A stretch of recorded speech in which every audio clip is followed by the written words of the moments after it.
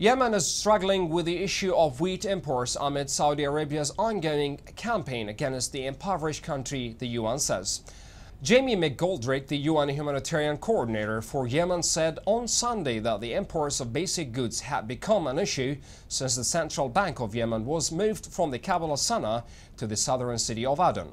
Four major importers of wheat into this country have informed the authorities in Sana'a that as of January, they will no longer be able to fulfill their obligations. The UN official said, adding, "We know it's very difficult for these importers to get lines of credit on the open market because the central bank is no longer here in Sana'a."